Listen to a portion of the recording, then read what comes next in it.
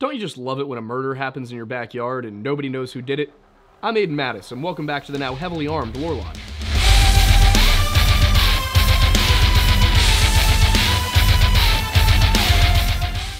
Fox Chase is a neighborhood in northeastern Philadelphia, which I was led to believe as a college student was a very dangerous place to be. Who led me to believe this? My college ex-girlfriend, who wanted to seem more thug than she really was. When I actually went down to Fox Chase, it's a pretty nice area. I mean, it's middle class, but it's not like, the hood. Now, the neighborhood does in fact border on two counties, Montgomery and Bucks, while remaining within Philadelphia County. And in recent years, it's become a lot more bustling than it was back in 1957. In 1957, it was still a rather rural area, very, very suburban.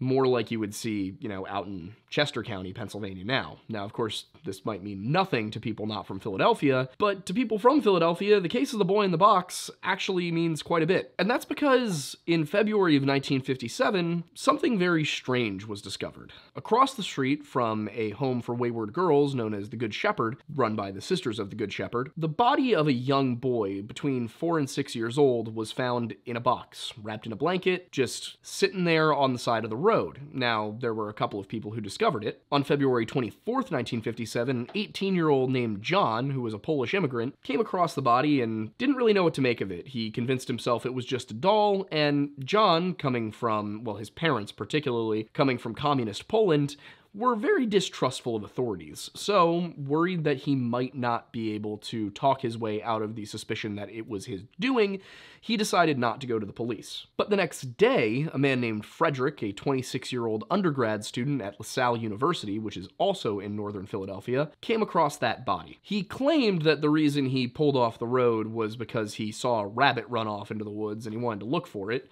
And of course, John, the kid who found the body the day before, had been checking his illegal rabbit traps. There might be other reasons that Frederick stopped, but we won't really get into that.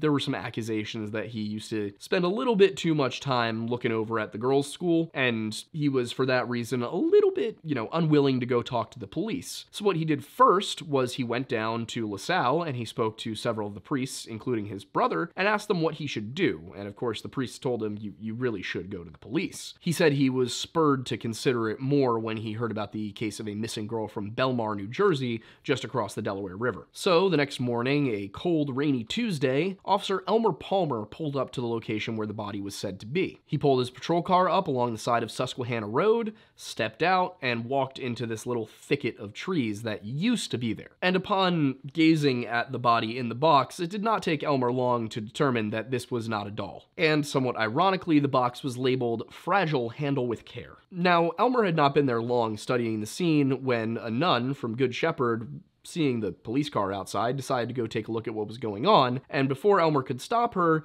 she got a look at the body of the young boy in that box and immediately turned away and began praying. Before long, a police captain, 2 detectives, and an ambulance were on the way to take a look at the body. When the ambulance actually arrived to take the body to the medical examiner, it became very clear the extent of the injuries to the body they just found in the box. He had bruises all over, a few lacerations, and just was generally in pretty bad shape, though he was intact. This was not a gory situation, it was just a very sad one. His hair had been cut, seemingly post-mortem, and he had 7 noticeable scars. And 3 of those scars appeared surgical. The locations, of course, were 2 of them on the chest and groin, and 1 on his ankle. So why were there surgical scars on his groin and ankle? We don't know. Chest, you can make some more assumptions, but the point of the matter is, there were signs that he had been cared for medically, but the state of his body did not seem to suggest the same thing. He also had irregular scars on his chest, elbow, and chin. Now, aside from the clearly visible injuries just looking at the boy, the medical examiner on autopsy was able to determine a few more things. First of all, most immediately obvious, was that the boy had been circumcised. He had 3 small moles on his face, 1 below his right ear, and 1 on his chest. There was also a single mole on his right arm. He had a full set of baby teeth, and his tonsils were intact. Strangely, his right palm and both his feet felt wrinkled, as if they had been sitting in water for a period of time. In his left eye, under the lights, you could see that there seemed to be fluorescent blue dye in his iris. Now, this would suggest a diagnostic test, possibly for a chronic eye illness. Based on the state of the digestion of the baked beans that were in his stomach, it appeared that he had not eaten for 2 to 3 hours before his death. He also had a brown sludge coating his esophagus. Surprisingly, given the state of the body, he had never had any broken bones. Not at the time of death, nor at any point before that. And though the body was discovered first on the 24th of February, because it was so cold, mostly the 30s to 40s, it was a little difficult to determine when exactly he had died, because his body was being preserved more than it would in more temperate conditions. Nonetheless, detectives, the medical examiner, everybody got to work trying to identify whose body this was, and they thought that it would be a pretty easy task. The boy's face was completely intact. He was found in a large city where you could easily disperse photographs, so there was no reason to think that this was going to be a difficult case to solve. The crime appeared to be homicide, and in homicide cases, usually the perpetrator is known to the victim, and though they weren't positive, it was possible that there were other sorts of crimes committed, if you catch my drift. So the responding officers, Elmer Palmer and Sam Weinstein, were confident that they would pretty quickly have the identity of this boy, and once they had the identity of the boy, they would have their immediate list of suspects. Now, the first clue was the box itself. It was from JCPenney, and it had contained a bassinet. In fact, they were even able to find the exact JCPenney at which the bassinet had been purchased. It was at 100 South 69th Street in Upper Darby, Pennsylvania. Furthermore, they knew when the box had arrived at JCPenney and when it had been purchased. It had been delivered to the store around 11/27, 1956, and then it was sold sometime between the 3rd of December and the 16th of February, 1957. Now, today this case would be open and shut. You'd know whose credit card was used to purchase the bassinet, and you would be able to quickly track that and find out who it was. But in 1957, credit cards were really in their infancy. The Diners Club cards had just started coming around. Even worse, because checks were unreliable, JCPenney had a cash-only policy. So there was really no way to track down who bought this specific bassinet. Despite being able to locate all of the bassinets, the FBI was unable to get any fingerprints from the box itself. So they couldn't tell if whoever had put the boy into the box had actually been one of the people who purchased a bassinet, or if they just found the box later. Fingerprints were taken from the boy himself, but because databases didn't exactly, exist online, you had to manually go through and check this set of fingerprints against all the other sets of fingerprints on file, and even doing that, they didn't match anybody in the system. They also found a hat. It was a size 7 1/8 corduroy blue hat with a leather strap on the back. It was found just 17 feet away from the body, and it still contained the paper shape wrapping that usually goes inside of hats. It had been purchased and manufactured at Robbins Bald Eagle Hat and Cap Company at 2603 South 7th Street, Philadelphia, Pennsylvania. So they went to check. They spoke to a Hannah Robbins, who told police that the man who had come in to purchase the hat seemed to be somewhere in his late 20s, that he was blonde-haired, blue-eyed, and that he was wearing workers' clothes. Oddly enough, the hat was also one of 12 that were made, but the person who purchased it requested that the strap and buckle on the back of it be added when he purchased it. Hannah also said that the man seemed to resemble the boy in the box's photograph, but it's hard to really say. As we know, the power of suggestion is a very real thing, and if somebody hands you a photograph and says, well, did the guy look like this? You're a little bit more inclined to remember that, yeah, the guy did look like that, unless he definitely didn't. Now, one problem here is that DNA analysis was a long way off. In fact, DNA itself had only been discovered a few years prior, the Watson and Crick experiments, of course, and they did not have a system for analyzing it yet. So you couldn't just take saliva, hair, anything that they found on the body and compare it. They could do chemical testing to see if chemicals matched between people, but that was about it. They also found a cheap cotton flannel blanket, which had been cut into 2 uneven pieces. This blanket was wrapped around the boy when he was found. But again, they couldn't really figure anything out from this. It appeared to have been washed recently, and it was mass-produced either by Beacon Mills in North Carolina or Esmond Mills in Quebec. So this could have been a blanket purchased anywhere, any convenience store in the country, any general store, you could have bought this blanket, basically. There was no lead from that. There were some other clues found in the General Fox Chase vicinity that police considered, such as an adult handkerchief with the initial G on it, but chemical testing that handkerchief against the chemicals they found on the boy's body did not reveal any connection. They did also find a tan scarf and a size 4 flannel shirt, it was yellow, which was the correct size for the boy in the box, but they couldn't establish any link between those items and the body either. They were also able to find a set of clean black children's shoes, which were too large to be the boys, but those were also found on the other side of the road. Furthermore, there was a dead cat wrapped in a blanket that was found nearby, but chemical testing also revealed no link there. Now, what about the more in-depth tests of the boy's body itself? What kind of clues did those turn up? Well, in 1957, some interesting stuff. The medical examiner took tissue samples from all major organs and ran toxicology tests and found absolutely nothing. As I previously mentioned, there was a brown substance coating the esophagus, which indicates that the victim had thrown up shortly before dying. As I said before, they took fingerprints, but they didn't match anything at surrounding hospitals. They did find plenty of hair strands that seemed to just be clinging to the boy's body, and all of them, upon testing, were revealed to be the boy's own hair. Now, that did imply that he had much longer hair before he was, put in the box, and they believed that the haircut was after he died. The presence of a complete set of baby teeth led Dr. Joseph Spellman, the medical examiner, to believe that the boy was under the age of 6 years old. He also noted the lack of dental work or vaccination scars. I'm not sure necessarily what a vaccination scar is, but vaccines were a new thing in the 1950s, so maybe they did them differently, and I just was not aware of that. But he had to ask himself the question, who cares enough for surgery, but not to get a polio vaccine? Hoping to bring in a fresh set of eyes, Spellman's office contacted Dr. Wilton Krugman, a professor of anthropology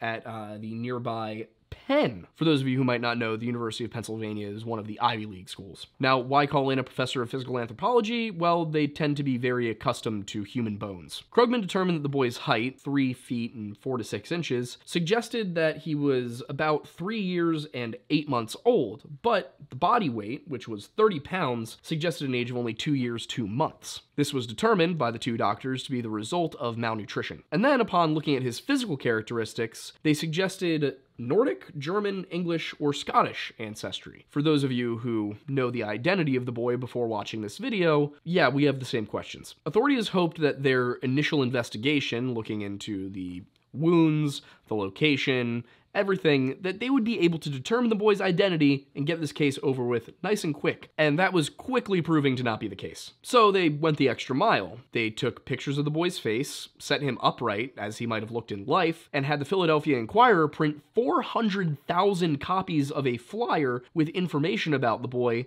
to send out with every gas bill in the city of Philadelphia. So to put that into perspective, basically every single person in the city of Philadelphia, except for those who were maybe still using coal to heat their homes, got a picture of this boy. It turned up a lot of leads. Fred Bononis, the guy who initially reported the body's location, was brought in for questioning and passed 2 lie detector tests. So they basically were like, all right, you're good. A Marine private first class named George Broomall saw the flyer upon returning home from deployment and felt it kind of resembled somebody. So he went to the morgue and said, yep, that looks like my 8-year-old brother.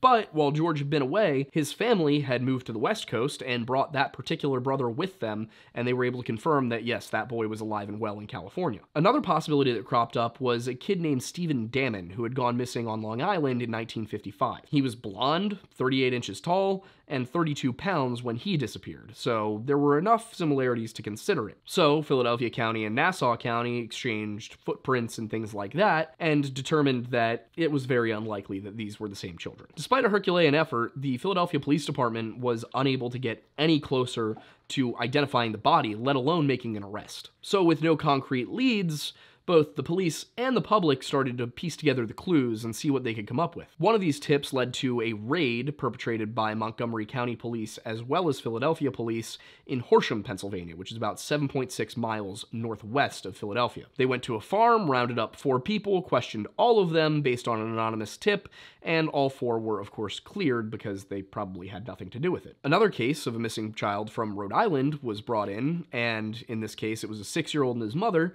who had left for Florida on February 19th, 1957, so about a week before the body was discovered, and had not turned up since. That child would have been 6 years old, blonde hair, about the same height, but about 10 pounds heavier. No connection could be established between the 2 children. Meanwhile, up in Manhattan, the body of a 5-year-old girl turned up. Initially, police thought maybe these two could be connected, possibly even a serial killer, but upon further investigation, they couldn't establish a connection between this girl and the boy in the box either. At this point, a number of rather absurd leads were actually investigated, but it was becoming clear that the Philadelphia Police Department really was grasping at straws. But in the ensuing years, a much stronger theory was developed by a guy named Remington Bristow. Remington was obsessed with this case, and in a good way. He was actually genuinely trying to figure out what had happened, as the police department had kind of backed off and said, we don't really know what happened here. Remington worked in the medical examiner's office, and so had access to a bunch of records, and he had a theory. About 1.5 miles away from the body's location on Susquehanna Road, over on Morden Road, there was a foster home operated by Arthur and Catherine Nicoletti, and there lived an assortment of children, sometimes as low as 5, sometimes as many as 25, as well as their 20-year-old, somewhat disabled daughter, Anna Marie Nagel, who was actually Catherine's daughter from a previous marriage and had no relation to Arthur. Now, that daughter, Anna Marie Nagel, had actually given birth to 4 children. 3 of them were stillborn, and 1 tragically died in a, electric train accident at Macy's. I mean, I'm assuming it was Macy's. It just said department store, but I don't know, I thought Macy's, knowing Philadelphia. But at the time of the discovery of the boy in the box, there were only 8 kids at the foster home, 5 girls and 3 boys. All of them were accounted for. Now, is it possible that there was a child there that wasn't on the books? Sure, but there was no evidence of that. So, after kind of just checking that out and looking at the circumstantial evidence, the police determined the Nicolettis probably weren't responsible. But then in 1961, Remington Bristow decided he was going to look outside the bounds of normal police work. So, he reached out to a psychic who lived up in northern New Jersey by the name of Florence. Florence Sternfield requested a piece of metal related to the boy, so Bristow presented 2 staples from the box. Now, Florence, who had never been to Philadelphia, according to her, told Remington that he should look for a large house with a wooden railing and a log cabin on the property. Now, it didn't take Bristow long upon looking through the neighborhood to realize that that matched the Nicoletti house perfectly. How could Florence possibly know that that house existed? That is anyone's guess. Maybe she actually had been to Philadelphia. Maybe she actually was psychic. But considering she was an older woman and she lived in Palisades Park, New Jersey, which is north of Manhattan, it's believable that she had never been to Philadelphia. So when Bristow searched all over Fox Chase and found a large stone house with a wooden railing and a log cabin in the back, he was pretty confident that this is what Florence was telling him to look for. And he ascertained that the children were allowed to stay in the log cabin in the summer where it was a little bit cooler, and they would sleep on cots, have little slumber parties. So Bristow managed to arrange travel for Florence down to Philadelphia, brought her to Fox Chase to the site of the body, and then just kind of let her go, and she walked straight to the foster home. Again, it's okay to be skeptical about this. Maybe Bristow told her where it was, or again, maybe she actually was psychic. Of course, by this point, it was 1961, and the Nicoletti family had moved away and gotten out of the foster business entirely, which probably made Remington Bristow even more sure that they were connected to it, because, they did that right after the boy in the box was found. So what did he do? He went to a preview of the estate auction, and what he found in the basement was a bassinet that looked pretty similar to the one that would have been purchased at JCPenney. And then outside on a clothesline, what did he find? Well, he found blankets that also matched the blanket wrapped around the boy in the box. So that's a box for what appeared to be the bassinet that was in the basement, and a blanket that was hanging on the clothesline, which definitely seems connected to the Nicolettis and the boy in the box, right? You can kind of see where he was drawing these conclusions. There was also a duck pond on the property, and you may recall that I mentioned that one of the boy's hands and both of his feet were pretty pruny, and Bristow thought, maybe when the boy died, he was somehow sitting in the water in such a way that his feet and this one hand would prune. For years, Bristow tried to get the police to follow up on his hypothesis, but they refused to do so. It was simply too much circumstantial evidence and no hard evidence. So at this point, the trail basically ran entirely cold. Despite all of their efforts, and for, their flaws of not looking into the Nicoletti case, the police did really try. Their decision not to investigate the Nicolettis does stand out as odd to me. Maybe somebody was paid off, or maybe they really just thought it wasn't worth their time. I think they probably should have looked into it. But that didn't stop theories from rolling in, tips and clues and hints. Throughout the 1960s, they did receive minor clues, but one of them implicated a woman named Mrs. Martinez who was out in Colorado, and only because her case had slight similarities to what happened to the boy in the box. She had thrown a dead child into a dumpster. Not great, but not quite the same thing, and really far away to be connected. So, for 2 decades, there was really no movement until in 1984, Bristow was able to convince the Philadelphia Police Department to go and speak to the Nicolettis. 2 homicide detectives ended up interviewing Arthur Nicoletti at his home in Dublin, Bucks County, but nothing incriminating turned up in that interview, and they just dropped it, telling Bristow, "I'm sorry, but there really doesn't seem to be anything here." Bristow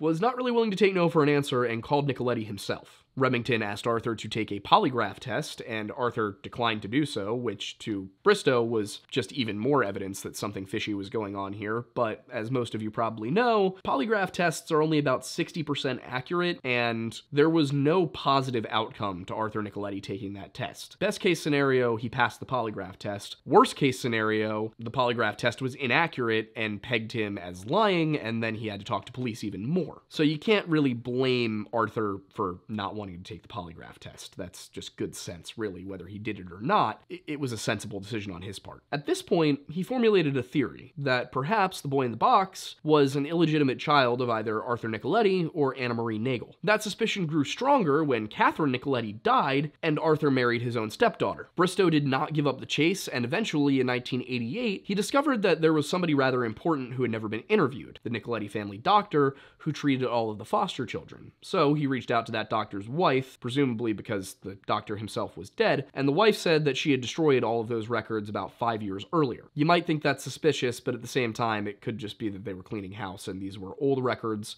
from kids who were well into adulthood now, and they just weren't necessary anymore. In the end, despite the bassinet, the blanket, the foster system, the house and cabin, the timing of their moves, suspicious behavior, and the psychic, Bristow was not able to come up with any concrete hard evidence. It was all circumstantial, and that was not enough to convince the police department to launch a full investigation of the Nicolettis. Still, when Bristow died in 1993, he was confident that he had pegged the right suspect. But with Bristow's death, the case kind of went cold, at least until March of 1998, when the Philadelphia Police Department, at this point the case being led by Detective Tom Augustine, who had been 11 when the Boy in the Box case actually happened and had carried a lifelong passion for it, accompanied by the Vidocq Society, which is a private investigatory society founded by several Philadelphia police officers, teamed up to try and figure out if they could reopen this case and get to the bottom of it with the new technology available. And one of the first things they did was file to exhume the body to take DNA samples. And they weren't able to get nuclear DNA,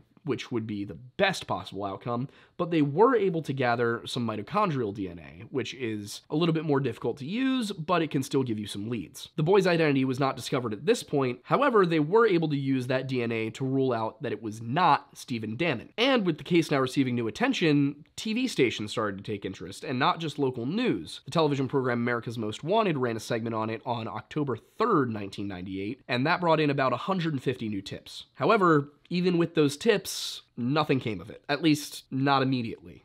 Because a little bit later, they started to receive some very interesting information. On February 25th, 2000, the Philadelphia Police Department received a call from a Cincinnati-based psychiatrist. That psychiatrist said that one of his patients had called him in a panic early in the morning, before dawn, about a burden she just had been carrying for so long, and she needed to finally tell the world. Initially, this woman was known as M, and the book I used to do most of my research for this case refers to her as Mary. And that burden that she wanted to unload, not to her psychiatrist who had heard the story before, but to the Philadelphia Police Department, was about a murder that occurred in 1957 involving a young boy. So she asked the doctor to get into contact with the Philadelphia Police Department, and for months and months, they received letters giving bits and pieces of details about her childhood in Philadelphia, basically, her providing them with the evidence that she, in fact, did know something about the case. Detectives Tom Augustine, who was the Philadelphia police detective actually assigned to the case, as well as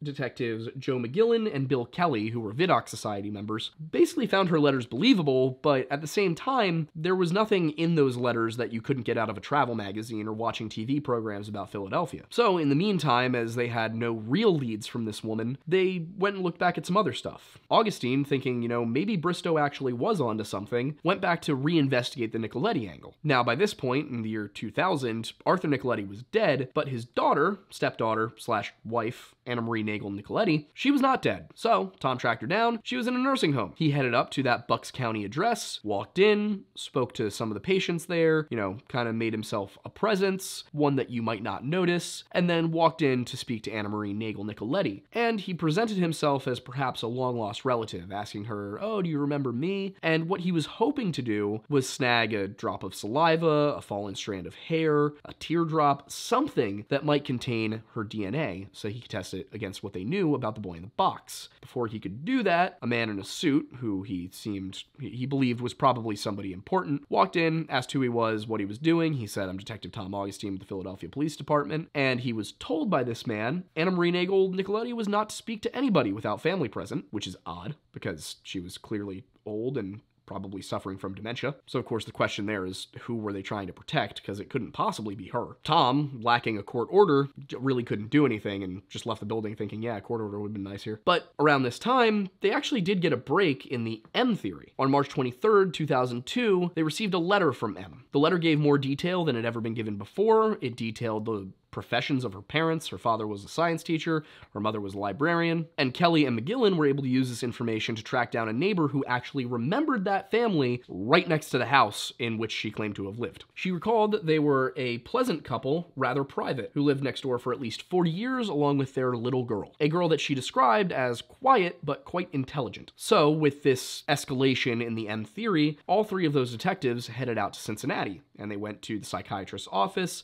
The psychiatrist acted as a mediator liaison between the two to make sure that M was comfortable, and she told them a story. I would like to note that there's a little funny episode in the book where the detectives kind of find this guy to be, this psychiatrist to be pretty arrogant. They mention how he used the term curriculum vitae, and they were like, yeah, we all took Latin too, guy. Mary tells the detectives that she is actually a PhD chemist who works for a nearby office of a major pharmaceutical company, and they positively cannot find out about this interview. The detectives say, they won't. We're keeping it anonymous.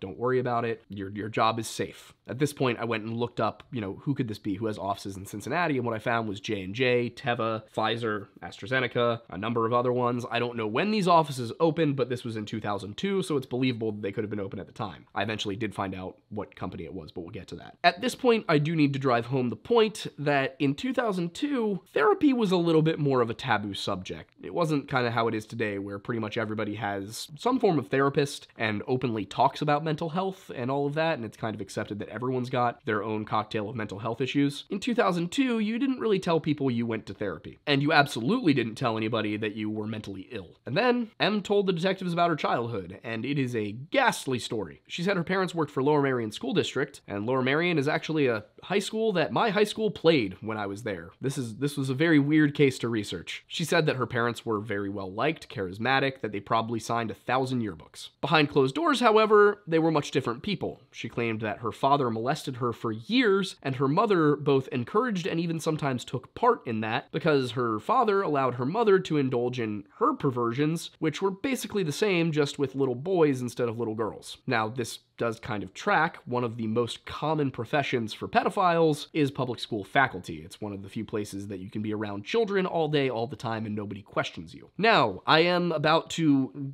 read you some stuff about this case and everything that happened, and for specifically M and her family, I have chosen to use their real names because I've looked into it and everybody involved is dead and none of them have remaining kids. So we're safe on this one. Later in this video, I will be talking about some people and I will be changing their names. So chasing this line that we know that M, that her mother was a librarian, her dad was a science teacher, and they both worked for Lower Merion School District, I was actually able to locate, by poring through yearbooks, the identity of the only librarian at the school at that time in 1957. It was a woman named Marjorie F. Davis. And by looking through census records, I was able to confirm that yes, in fact, she did have a husband who was a high school physics teacher, James B. Davis, and they did have a daughter who would have been the right age to be M. And now we're going to go into M's story, and I'll get later into how we actually confirmed who M was and all of that and made sure that she was real.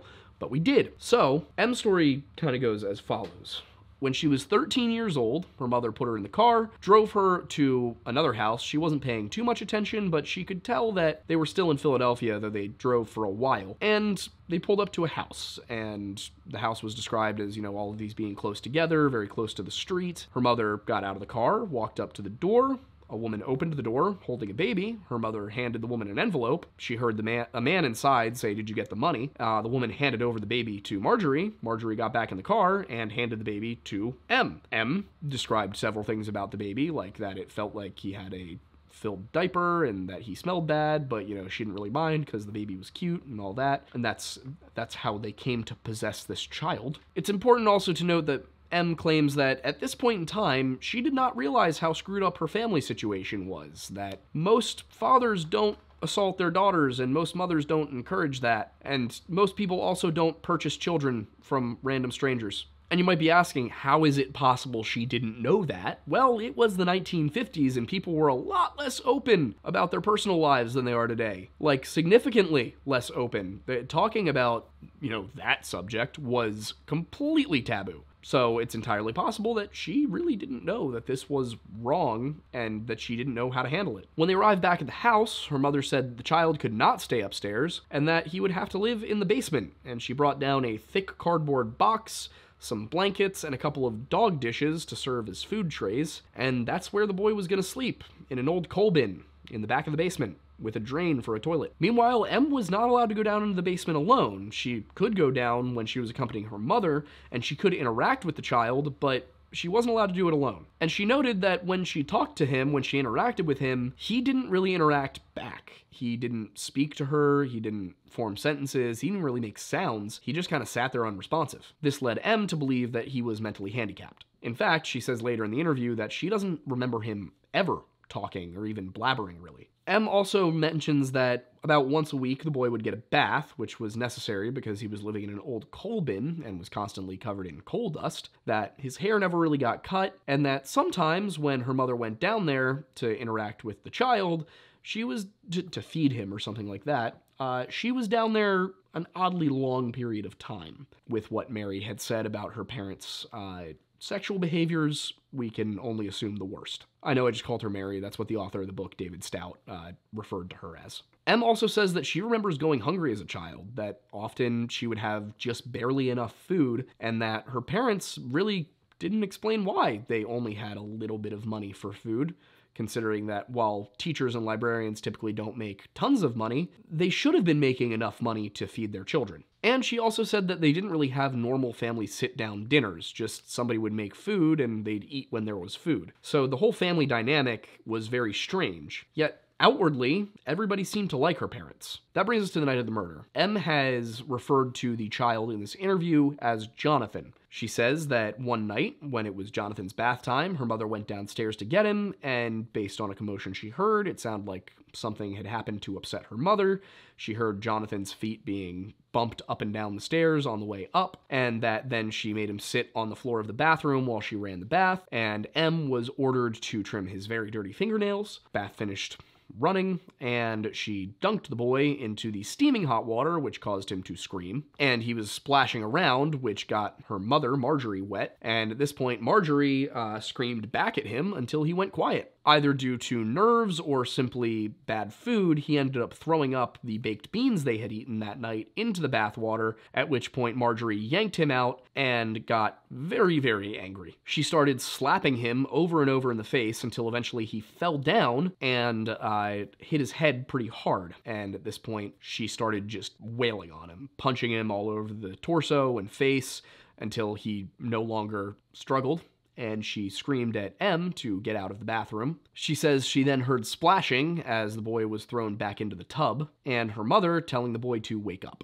Despite trying to stay awake to see what happened, she was rather traumatized and eventually just got too tired and fell asleep. The next morning, Jonathan was still in the bathtub, though the water had been drained, and his hair had been cut sometime during the night. At this point, her mother wrapped the body in a flannel blanket and took her downstairs to the basement and out a side door into the driveway. This is actually a pretty common structural element in Fox Chase. The now 15-year-old Mary sat in the car with her mother with the body in the trunk, and they drove from Lower Merion to Fox Chase to Susquehanna Road, where she describes that there was a large church across the road and a thicket of trees, where they were. Now, at this point in the story, Mary said something that was available on the internet, but did stick out. You see, Detective Kelly, who was one of the Vidocq Society members, was actually one of the original investigators of the case. And at the time, he spoke to a witness, a Good Samaritan, who, seeing a stopped car with the trunk open and a middle-aged woman and an adolescent boy standing next to it, had offered to help them, but they never turned their faces towards him, and they simply were like, no, we're fine, you can carry on. He had thought they were dumping something at first, and then he realized, maybe they need to change a tire. He ended up just taking them at their word and leaving. Now, of course, they probably were dumping something. Now, what's important about this is the physical description of M from the detectives, because it occurred to Detective Kelly that what had been described as a 12 to 15-year-old boy could have been the rather tall and unusually broad-shouldered M, who, at her now middle age, was tall and broad-shouldered and likely was the same way when she was 15. That's typically about the time that women physically mature. So it's entirely possible that 15-year-old Mary could have been mistaken for a 12 to 15-year-old boy. After the motorists had moved on, they took the body out of the trunk and serendipitously discovered that there was in fact already a box there. So that explains where the box came from. Perhaps it was the same box that had carried the bassinet that was in the Nicoletti household, and the Nicolettis had just dumped the box there. At this point, Mary's story kind of ends. It's a tragic story of child abuse, molestation, and probably sociopathic parents, but it does have an end. And she goes on to say that her father eventually died, heart issues, and her mother died with dementia in an Ohio nursing home. She had moved her mother to Ohio when she got sick, and for the last several years that she knew her mother, she says her mother did not know her. At this point in my research, I also was skeptical about whether or not Mary had actually lived in the house. I decided I was going to track down her identity. So I did just that. And I was able to confirm that Marjorie F. Davis was a real person and that James B. Davis was a real person, used their census records, and conveniently, the 1950 census listed that they had a daughter named Martha E. Davis, born in 1944. Now, according to M, who is Martha, she worked for a major pharmaceutical company that would have been somewhere near Cincinnati. Well, I was able to find an obituary for a Martha E. Davis, born in Philadelphia, who died in 2020 at the age of 76, meaning that she was born in 1944, who had multiple degrees, looked the way that this woman was described in the interview, and, most importantly, worked for Eli Lilly. Now, there are a few contradictions here that I'll get to, but I'm confident this is the right person. And once again, all of these people are dead, and none of them left behind children. There are no people connected to the Davis family who are implicated in any of this. So I'm not defaming, I'm not trying to slander anybody, I'm just trying to show you that these are factual details of the case that simply have not been revealed by the police yet. And I'm not the only person to come to this conclusion.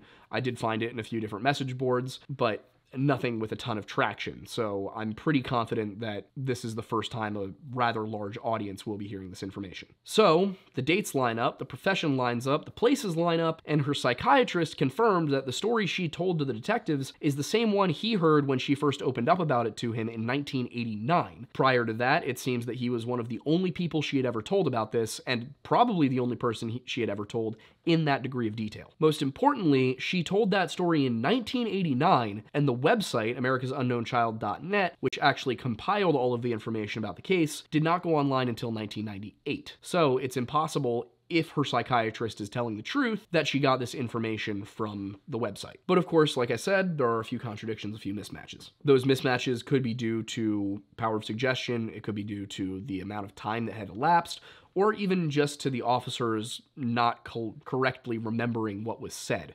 Although it does appear that they recorded the interview portion, the actual story being told, though from the book it seems like maybe they didn't record the part where she gave them the little bio of herself, that she was a chemist for Eli Lilly and all of that stuff. For example, David Stout's book claims that she had a PhD in chemistry. From what I can tell from her obituary, her PhD was in acoustics, and she had a Bachelor of Science in computer science as well as Bachelor of Science in speech pathology. It's possible that the obituary left out a doctorate in chemistry. It's possible that the detectives misremembered. What we know is that she did work for Eli Lilly, pharmaceutical company. That lines up. Her obituary does list James B. Davis, 1899 to 1967, as her father, which lines up with the census records. She says that the boy's name was Jonathan, but as we know today, his name was actually Joseph. That could just be her, not having a perfect recollection. Jonathan and Joseph are close enough. They both have J-O. I would be inclined to say that either this was the author of the book changing the names for security purposes, maybe he had stipulations that he had to change certain details in order to be granted the interviews. I don't know. But what I do know is Jonathan and Joseph, 50 almost years apart, close enough to say she's probably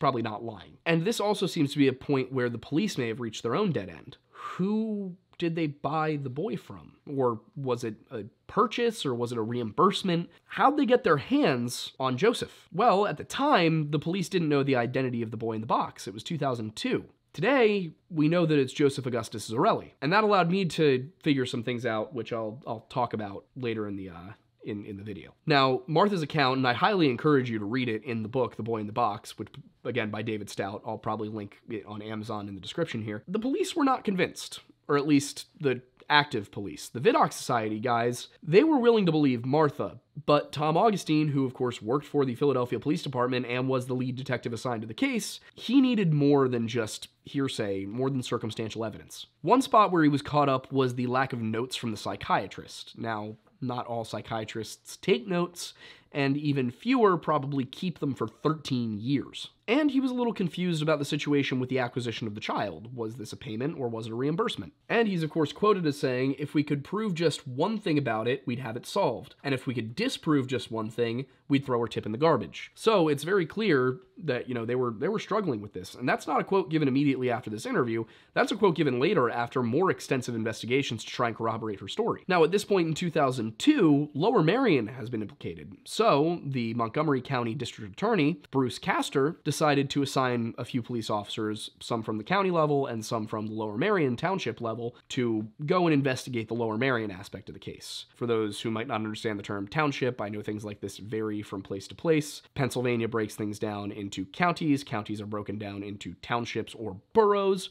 Those are the municipal level of government. And then after that, you've got towns and villages, which typically do not have their own governmental structure aside from like a school district, but that's usually at the township level. Now, to be very clear, D.A. Castor was definitely skeptical of the story. He fell more on the Augustine camp, but it was something they couldn't not investigate. Meanwhile, detectives Kelly and McGillen were very invested in Martha's story, and they decided to try and track down her home. They did successfully find her house in Lower Merion and find neighbors that could corroborate that, yes, in fact, that family did live there, but the neighbors also said that they had never seen a boy there. Now, of course, according to Martha, the boy had been brought to the house at nighttime as a baby, had been kept in the basement basically the entire time except for baths, and when he died, they brought him out through a side door and then drove him several miles to Philadelphia. So it really is possible that nobody would have seen the child, and it's not like they had a finished basement. It's not like it was furnished a little hangout area. There was really no reason for visitors to the house to check out the basement. Also, they were finding that the people who actually knew the Davises said they were stand-up individuals, that they were just good old American as apple pie types. But, of course, as we know, sociopaths are generally pretty good at masking it, and charismatic and well-liked. It's entirely possible, it really is, that the outward reputation was very different from the reality. And throughout all of this, Augustine was asking himself, why does Martha hate her parents so much? Well, if the story Martha told was true, it makes complete sense why she would hate her parents. They were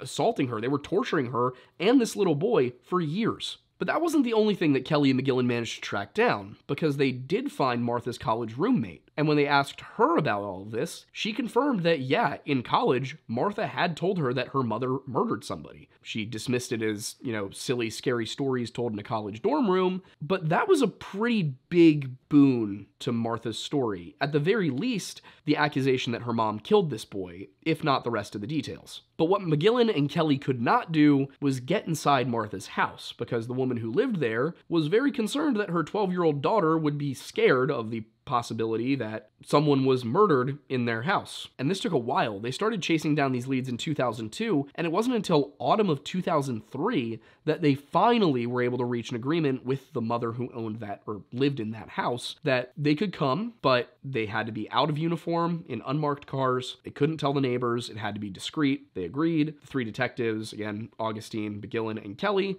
went, as well as 2 crime scene techs, and they had a look around the house. The bathroom had been renovated, the walls had been repainted, but in the basement, all 3 of them agreed, yeah, this looks like there was a coal bin down here, based on the construction of some rafters, and of course all of these men grew up in Philadelphia at around the same time that all this was going down. They would have known what all this looked like. They also noticed that there was newer concrete poured on a certain spot on the floor in a rectangular pattern, and that could possibly be covering up a drain. It would make sense. Why else would you pour concrete into a random part of the floor? In basically every possible way, that basement was exactly as Martha had described it. Augustine, despite being skeptical of the entire situation, did agree that it looked like there was probably a coal bin there, and this basement did match what Martha had described. But wouldn't it also match like any of the houses there? Perhaps most importantly, there was a side door exactly where she said there had been a side door leading out to the driveway. So she must have at least had an intimate knowledge of the home, which indicates that she was telling the truth about growing up there and possibly everything else. And this kind of leads us into most of the objections to Martha's story. They were things like, oh, well, she has a history of mental illness, but what mental illness is not specified, and it could well have just been anxiety, depression, something simple. It doesn't necessarily need to mean she was psychotic. And it seems unlikely that somebody with a serious mental disorder, schizophrenia, psychosis, something like that, would be able to succeed on their own to the level that she did. Multiple degrees, a PhD, research scientist at Eli Lilly, just does not seem possible that she could be both completely broken and mentally just off the wall nuts and also successful that way. Now, if we're talking like antisocial personality disorder, sure, but that still doesn't explain why she would make up this entire story. And again, if she's telling the truth, it makes sense that she would tell this story. It would be the right thing to do. Another issue is that friends and neighbors do claim that the Davis parents were upstanding citizens, that they were good people, they were well-liked. There was no reason to suspect them of anything, but as we know, as true crime has become more and more popular, sociopaths are not always obviously sociopaths. Killers, abusers, pedophiles, they can all cover their tracks pretty well, and especially in the 1950s, where technology was so far behind what it is now. You didn't have Facebook, you didn't have Snapchat, you didn't even have a cell phone. Whatever went on inside your house, nobody was going to know about it unless you showed them or somebody spoke up. And Martha, being 15 and likely scared of retribution, didn't speak up. And yet, despite there being no evidence that she lied, there's also only circumstantial evidence to suggest she told the truth. Because of this, the case remained open and there was really no movement. And how could there be? Both of the Davises were dead. The only remaining person was Martha. So the police were left with an option. Either they say, we think this is what happened, case closed, and possibly let the real killer get off and condemn a perfectly normal family to eternal bad reputation. I don't know where I was going with this terminology. But my point is, they probably looked at it and said, we just don't have enough evidence to say that we're certain about this, and the ramifications could be too great. Meanwhile, the Nicoletti case had not been completely settled. In 2007, a warrant was issued for a DNA sample from Anna Marie Nagel Nicoletti, who at this point was barely lucid at all. 2 Philadelphia County police detectives and 1 Bucks County police detective went to fulfill this order to take her DNA sample. And that test ended up confirming what was already suspected. Anna Marie Nagel Nicoletti had no DNA connections to the boy in the box. And from 2007 to 2022, there was essentially no public movement. In 2021, they actually did uncover the boy's identity, but they didn't release that until just last month, December of 2022. What they discovered was that the boy's name was Joseph Augustus Zarelli, that he'd been born in January 1953. And the way that that happened is some of the most 21st century stuff you're ever going to understand, because a man named Justin Thomas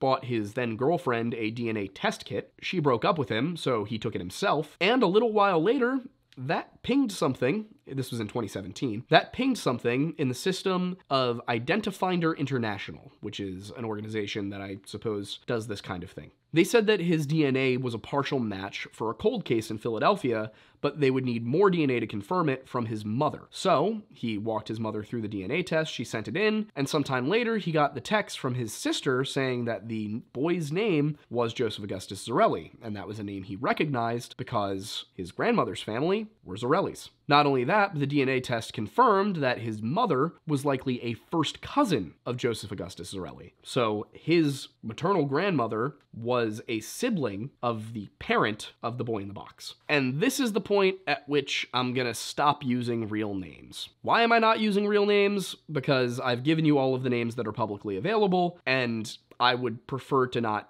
accidentally defame anybody if I do turn out to be wrong. But as the title of this video suggests, I do think we may have solved this case. There is a Zarelli family in Philadelphia that involves 5 siblings, and all of them are within the correct generation to be Joseph Augustus's parents. One of those siblings, who we'll refer to as Meredith, she appears to be the grandmother of Justin Thomas. I know that because she has a daughter with the surname Thomas, and it just works out, okay? Just trust me on this.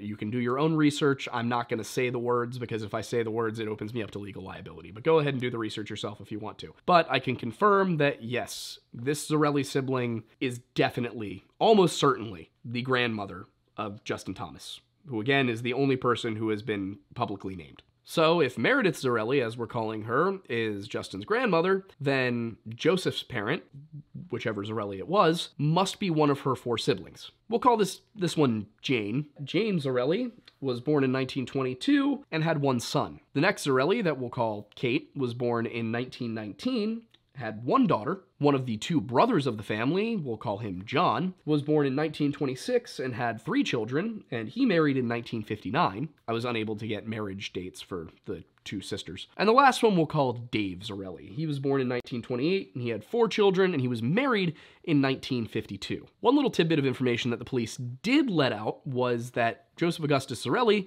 has living half-siblings on both sides, which is precisely why I'm changing names, because I don't want to be that guy who goes and causes a ruckus. If you want to do the research we just did, all of this information is publicly available. I just don't want to, cause trouble. But due to the fact that we know he has multiple half-siblings, that rules out the 2 sisters. And of course, Meredith, who is the aunt. She's not involved. So that just leaves John, the older of the brothers, and Dave, the younger of the brothers. Both of them had multiple children, and both of them got married in the 1950s. If John is the father of Joseph Augustus Zarelli, then it's possible that Joseph was conceived out of wedlock, which explains why he only has half-siblings, and why he has half-siblings on his mother's side. That seems to probably be maybe genetic testing, or the police have his birth certificate. They know the names of these people. Like, they know who this is. It's just an active investigation, so they won't release the names yet until they actually know. They do have suspects and all that. They're just not public. Now, why would this be a likely scenario? Well, it's because John was not yet married when Joseph Augustus Zarelli was born in 1953. So it's possible that he had a girlfriend, they weren't too careful, ended up having a kid, gave the kid up for adoption, and it ended up in the hands of Marjorie Davis. Now, if it's Dave, a little bit more murky because he was married in 1952, so an out-of-wedlock child, a little bit more of an issue. Now, obviously, out-of-wedlock child in 1950s in the first place, especially in an Italian Catholic family, not a great situation. Out of wedlock and the result of an affair, even worse situation. Or, based on he got married in 1952, Joseph was born in 1953, in January of 1953. Maybe this was their first child together, and for some reason they weren't prepared to take care of it, and rather than, have an abortion, which was an incredibly dangerous and often illegal procedure at the time, they chose to give it up for adoption. But if so, why is the child not listed in any obituary obituaries or census records. I mean, I get it. Like, if he wasn't alive long enough to be involved in the census, and I don't know, just the angle that it was John's kid makes a little bit more sense to me, because they would explain why there's less records. But I'm pretty confident that the parent of Joseph Augustus Zarelli is either this John Zarelli or Dave Zarelli, who, again, I will not give you their names myself, but this is all publicly available information if you catch where I'm going. We'd initially filmed this segment when we filmed the rest of the video, and I'm sorry for the different location and the echoey audio, but we had to get this done under the wire. I wanted to clarify the theory I have here, because the one I presented was a little garbled, and this is a more streamlined version of it. The man that we're referring to in this video as John Zarelli is who I believe is Joseph Augustus Zarelli's father. I believe this because of some name similarities, some ages, and most importantly, because John was not married until 1959, and we know that Joseph Augustus Zarelli has living half-siblings on both sides, which means that his mother cannot have been the woman that John eventually married. That woman who is the mother of all of John's recorded children. So, what I believe happened is that John Zarelli had a child out of wedlock with a girlfriend, because these two people were living together when Joseph Augustus Zarelli was supposedly bought by Marjorie Davis. I believe that because it was the 1950s and abortion was not yet legal in Pennsylvania, and this was an Italian Catholic family, they decided to keep the child, have it, and that they likely stayed together for a couple of years. Because Joseph Augustus Zarelli was about 2 years old when he was picked up by the Davis family, I think what happened is that he was not developing at the rate that John Zarelli expected a child should. Autism was not well understood in the 1950s, and it's very likely that this child was somewhere on the spectrum due to the fact that we know from Martha's story that he was nonverbal. Of course, this is assuming that Martha's story is correct, but we have no other leads. Because the child was nonverbal and born out of wedlock, putting it into the foster system to be adopted would have likely been quite the process that two young people in the 1950s did not want to go through. I believe, rather charitably, that most likely they tried to give the child up to a loving home privately, that they maybe even accepted some recompense, some cash for their efforts, for their burden, so to speak. Unfortunately, if I'm correct, that means they gave the child to Marjorie F. Davis, who went home with her husband, James B. Davis, and her daughter, Martha E. Davis, to that Lower Merion house where the story I told you that I relayed from Martha unfolded. At this point, with the child dead, I believe they dumped him on the side of Susquehanna Road, that passing motorist did in fact see Marjorie F. Davis and Martha E. Davis standing next to that car. He claims he did not see their faces, which is why it's possible that he was not, in fact, looking at a teenage boy, as he thought, but a broad-shouldered, tall teenage girl. Now, of course, the only people who can confirm or deny my theory on this are the Philadelphia police. They have Joseph Augustus Zarelli's birth certificate, and they know his mother's name. I may be correct, and based on the available public evidence, again, everything in this video is publicly available information. And if you want to go and look it up yourself, you can do so, and you can probably come to the same conclusion I did, find the same people I did, and if you want to make your own theory, write your own story, make your own video, and, put it out there to the world. But for the sake of ethics, we're choosing not to name these individuals. I'm sure that one day, the Philadelphia Police Department will eventually release the information, who they think the suspects were, and we will know whether or not we're right with this theory.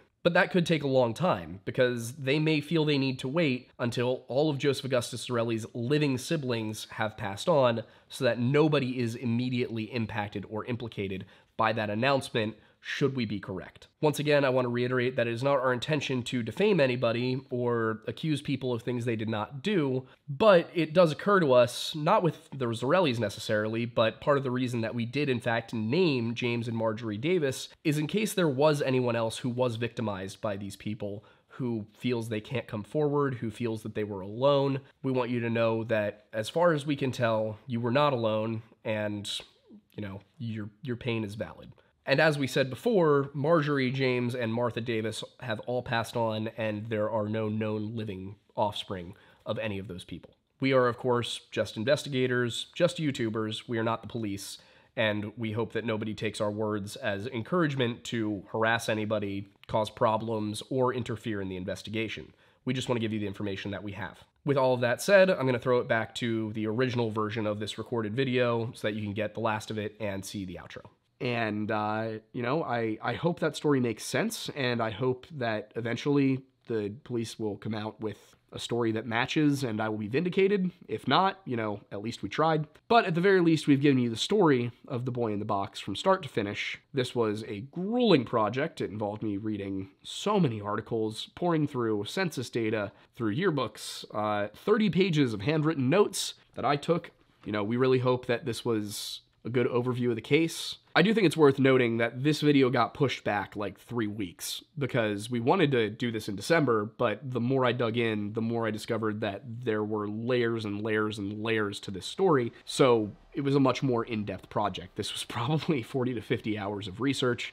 And, you know, if this is a style of content that you like, if you like this depth, then we can keep doing it, but we need to know that it's something that's worth it. So let us know in the comments if you liked how this video turned out, and if it's something that you think we're right about, let us know in the comments. If you think that we're wrong, let us know in the comments.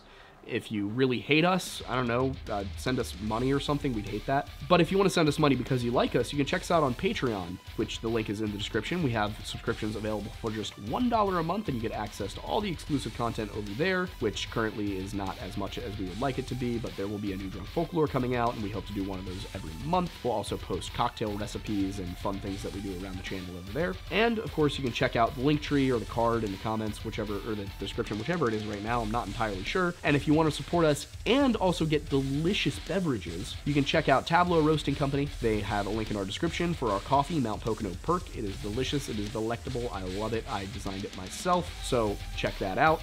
And I think that just about covers everything. We also have merch.